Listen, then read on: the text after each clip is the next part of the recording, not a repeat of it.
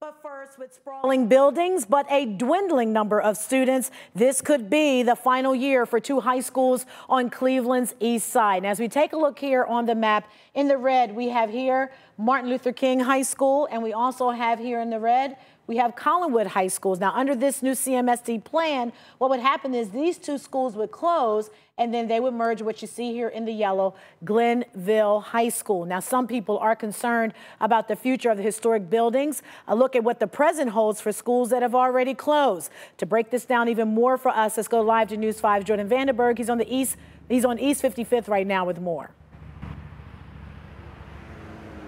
You know, not long after Wilson Junior High School blew out the candles on 100 years, it turned out the lights forever, and it has been closed for about 14 years. And in that time since, this is what it has become. It is empty, abandoned, and crumbling.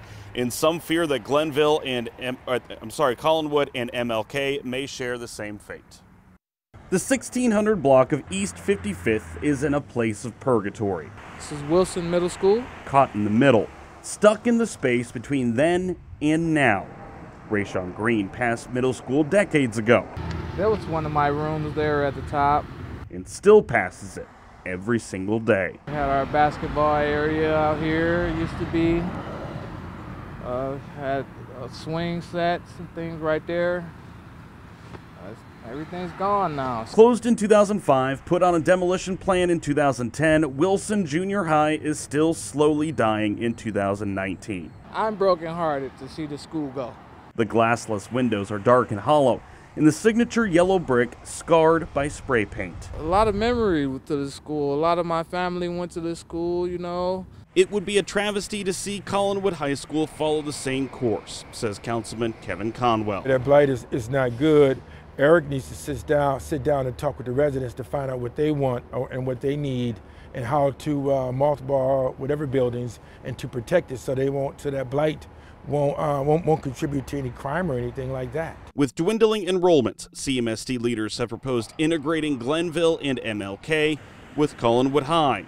While he would prefer that the district maintain the status quo, Conwell says if integration is inevitable, future plans for the students and the historic buildings must be concrete. The buildings is not as important as the children and the safety for our children.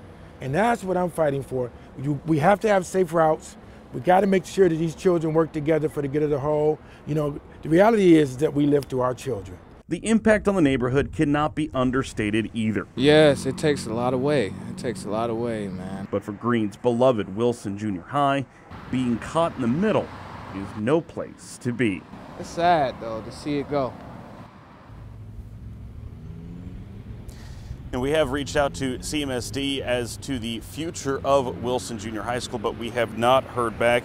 And there is a community meeting going on right now on the proposed integration plan for all three of those high schools. It started at 5 o'clock at Glenville High School. Reporting live in Cleveland tonight, Jordan Vandenberg, News 5.